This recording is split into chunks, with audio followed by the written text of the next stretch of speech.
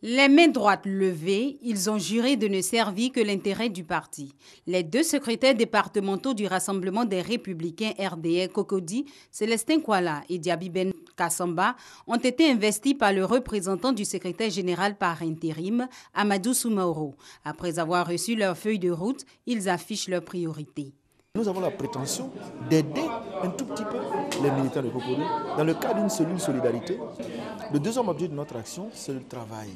Le travail, c'est vrai que le gouvernement du docteur Alassane Ouattara est en train de faire mains et pieds pour que les jeunes puissent avoir de l'emploi, mais à notre humble niveau également, nous essaierons d'apporter, n'est-ce pas, quelques petites solutions à la question du travail. Ils sont désormais deux à défendre les idéaux du parti dans la même commune et cela en parfaite symbiose. Nous voyons naturellement par rapport à tous les sujets à deux, nous discutons, nous échangeons avant d'aller à la place publique associée le conseil départemental, les adjoints et les commissaires politiques. Cette investiture a servi de tribune pour dire aux jeunes que bien qu'étant militants du parti au pouvoir, ils ne doivent pas rester oisifs.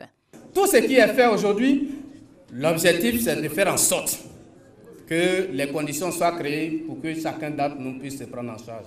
De valeureux militants de la commune de Cocody ont reçu des distinctions pour leur abnégation à tenir haut le drapeau du RDR.